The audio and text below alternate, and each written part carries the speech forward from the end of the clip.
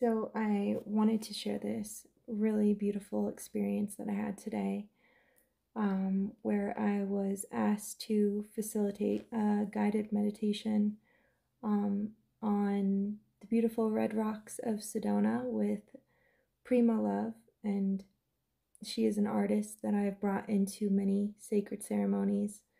So being asked to facilitate with her in this way and bringing to life things that I've been like dreaming about for so long. Yeah, I guess it's silly to think of, but today was seriously like, even in the middle of the meditation, I just like looked up at the sun and I was like, oh my God, I can't believe this is happening. I audio recorded the guided meditation where I was leading the group through the meditation, and she was playing and singing, and in the middle of it this woman brought out a violin and just starts playing, and I'm just like, what is life right now? And this all started on Thursday when like I was at work, and for those of you that don't know, I've been working a regular job running a group home, and it's, yeah, I my business pretty much is non-existent since the whole Egypt fiasco, and basically yeah, my whole entire business crashing and burning and me not coming up from the ashes yet with that. Yeah, it's sad, but I don't really get to give my gifts in this way very often anymore. And so I was at work, and normally I don't get onto Facebook. Normally I don't even look at group messages, but for some reason I checked my Facebook while I was at work, and it was so divinely orchestrated. And I see this flyer for like a gathering with Prima Love, and she was doing an album release party. And I said, oh my God, I love her. I wish I would have known about this because it was in Sedona and I work in Flagstaff. And one of my mutual friends said, well, it's not till tonight. And then I realized Prima Love had posted the flyer in the group chat. And so I went to my daughter because she was working with me. She volunteers at the group home. And I asked my daughter if she would want to go down to Sedona after we got off work and go to this album release party. And she was so excited. She's like, yeah, I miss Sedona so much. And she hasn't been to Sedona since she moved in with me. And, she's a teenager, so she hasn't really been into these kinds of things for a couple of years. She was definitely what brought me into this when she was a baby, but then it was like not cool, and grandma thought mom was all weird and woohooey, so she like distanced herself from it. Now she's coming back around. And the next day I had a 14.5 hour shift, so I was like, do I really want to drive down to Sedona? So we decided to go. I'm so glad that we did. And like me, I know it's probably hard to believe, but I am pretty shy. And I'm like trying not to fangirl, and it's so crazy because I've met like so many celebrities. Like, I'm not saying she's a celebrity, but I normally don't get like, oh my God, like I just don't. But I think because her music came to me in such a in such a like a hard time, and it allowed for me to like dance through this just really intense transition that I was going through in my life. And so it meant so much more to like meet her. And a part of me like literally waited until the last moment after we were done with the whole entire album release party and ceremony. And it was a very intimate setting. It was beautiful. And I've been experiencing my daughter like coming back from just accumulating a lot of trauma not living with me for the last 4 years. And it's been this process of like not taking it personal when she lashes out, needing to get my stuff together like very quickly so that I could support us both. And it's definitely been a recalibration, I would say. So as we sit in ceremony and then she starts to play, and I just start to feel like layers and layers just shedding off of my daughter. And it was a beautiful ceremony, and as she was singing, she would sing a verse and then she would ask us to sing the verse back to her, like mantras. And then like midway through the ceremony, my daughter just like holds my hand and then like falls into my lap. And I hear, "You gave her birth in the physical. Now it's time to birth her in the spiritual." I'm like, wow, what a blessing. What a blessing that would be, because, normally our children have to fall away from us to come to God, right? As we're going to leave, I'm just like, okay, screw it. Like, I'm going to go say hi to her. And it was so awkward. Maybe just for me, because I don't know. I'm just like weird about meeting new people. Me as a human being meeting a new person, like, I don't know, I'm just awkward. I introduced myself and she grabbed my hand and she said, right away, I felt like you were my sister. And I was like, well, thank you. That means a lot to me because your music came to me in a very difficult time period of my life. And she was like, what is it? Last year when I was here in Sedona? And I was like, no, I didn't even know you were here last year. Turns out, like, I found her in January of last year, and she ended up coming in like August or September to perform. Then my daughter starts to speak, and she's like, grabs her hand, and she's like, I just want to thank you so much because this ceremony helped me heal some really deep wounds that I experienced with my father. And I just want to thank you. And she starts bawling. And then I start like crying, but I'm also trying to like hold the space. I think it was the next morning. She reached out to me directly. Prima loved it. And she was like, it was so beautiful to connect with you. I would love for you to come to this goddess ceremony that she was having on today, Sunday. My daughter said, because she was on her way to work with me, she's been volunteering at my work a lot lately, and she was like, she invited us, we have to go. And I'm like, okay, like, if she wants to go to a goddess ceremony, I'm totally in support of that. Yeah, there was just going to be some other facilitators there doing guided meditation while she was singing, and I think there was 2 or 3 of them, and they all were not able to come. And so the previous version of me would be too shy to be like, I could do it, for fear of being rejected or whatever. And instead I was like, if nobody's here to do the guided meditation with you, I would love to facilitate with you. And she was like, okay, awesome. And so she told me to come and sit next to her. I asked her if I could audio record it. She was fine with that. And then as we got going, it was such a magical experience. And it filled like a part of my soul that has been crying out for a sacred experience like that since, I thought that that's what we were going to go do in Egypt. And then it ended up being just a horrible, horrible, traumatic experience that that I pray to come out on the other side of one day. But also, there's been this part of me that has been like, nope, don't talk about past lives, don't try to be anything but Kendra. Like, I definitely got reprimanded for hiding behind, who I've been in past lives or whatever. And it's like, that's not what we're here in this embodiment, this incarnation for. We're here to be, you know, the closest thing to divinity as we can like humanly possibly get to. And that's not hiding behind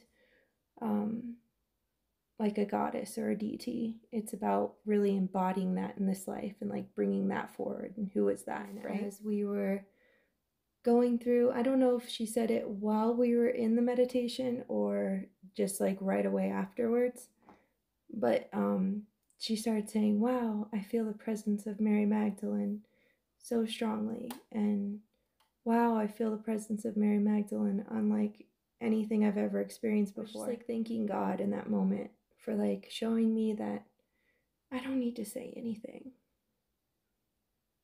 I can just show up and be the truth of who I am, and people are going to feel that.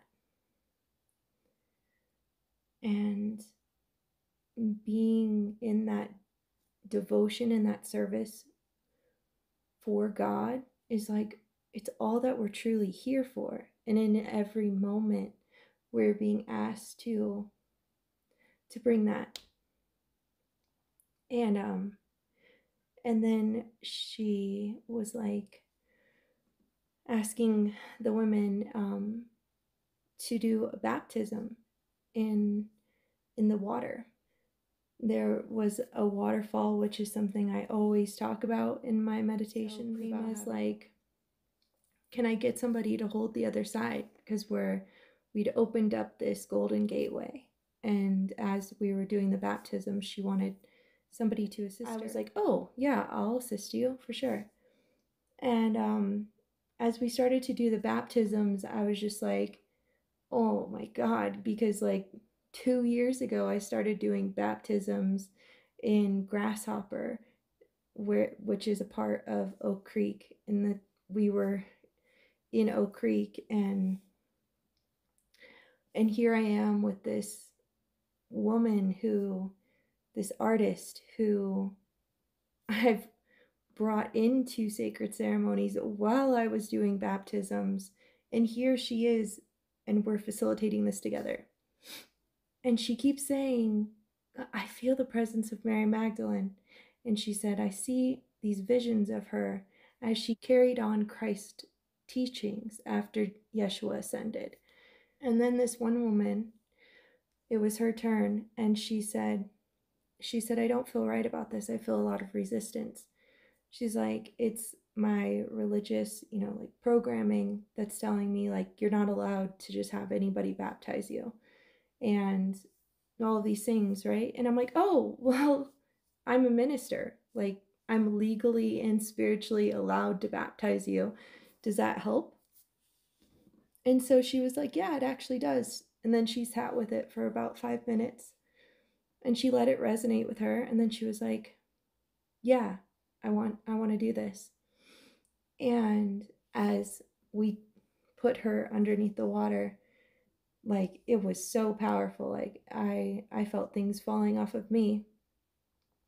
And then before all of this, when we were setting the intentions, when we opened up the circle, it got to my daughter. And there's an astrologer that I listen to often, and she keeps talking about how my child might get pregnant, and then it's also in her sign, this pregnancy. And I always like look at her and I'm like, you better not get pregnant. Like, you're not allowed to get pregnant. And my daughter says, she tells the story, and she's like, I think I realize now that the pregnancy isn't about me giving birth to a baby. It's about me rebirthing myself. And then I like start crying because that's the message that I got. And so then I shared that with the group. And so when it was my daughter's turn, I just allowed the Holy Spirit to flow through me from God and flow into her. And she came out, and then a couple hours later, she's like, you know what, Mom? I think I'm going to be a vegan, which is actually the best for her blood type. And I had just talked to my mom about this earlier that morning. And I'm not pushing being a vegan. I'm not even a vegan.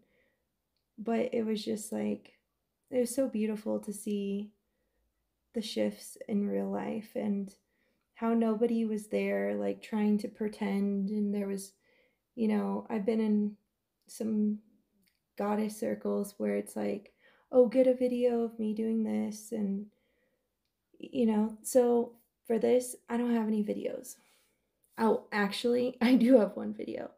So the other night, I have um, one of my favorite songs from her is called Humble Reverence.